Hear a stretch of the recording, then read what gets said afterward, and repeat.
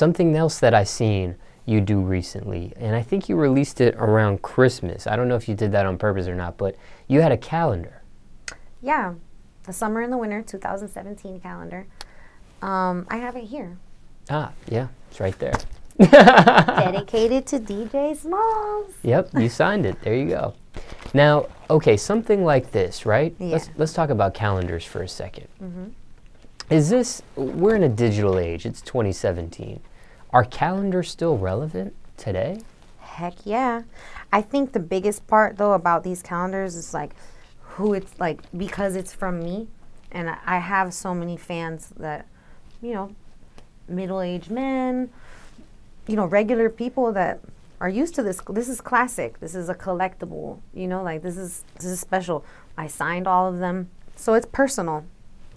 And we also do digital calendars now, because you said that it's such a digital world. So you have to do digital anything. It's like even when you shoot a magazine nowadays, they don't just do a print. They'll actually, you know, you can purchase the magazine online, digital as well. So yeah, definitely though, something like this, like a calendar, it's so special, it's so personal. People that are your real friends, they go out and buy it.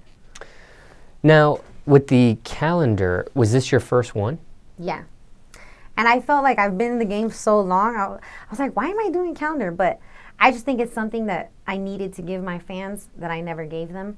And so I'm glad that I did that, because like my fans that are very, very close and interactive with me every day really appreciated this. You know, I even did a phone call, a personal phone call to the first 100 buyers. And people, like, I didn't expect it to be like that, but people, like, when they're like, Jasmin, I was waiting, I was wondering if you were going to call me, like, this is so cool. So it was really nice to be able to connect and show them some sort of appreciation.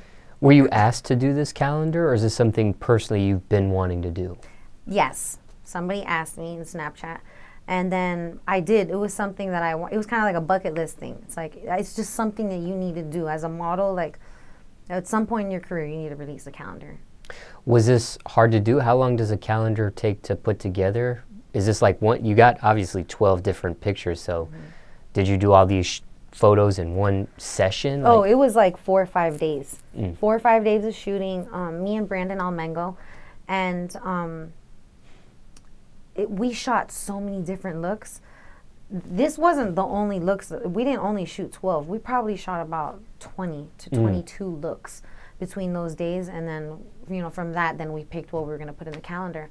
But yeah, it was a lot of work. Every single day was dedicated to that. I woke up 8 o'clock in the morning. Makeup artist was there very early. We went to the Grand Canyon. Like, we actually like had really sick scenes. Nothing here is Photoshopped. There's April is my favorite picture, because if you look at this, I'm literally standing on the edge of this cliff, and it's not Photoshop. So I was like, wow, you know, like I really put in work for this. And so I was, you know, very proud.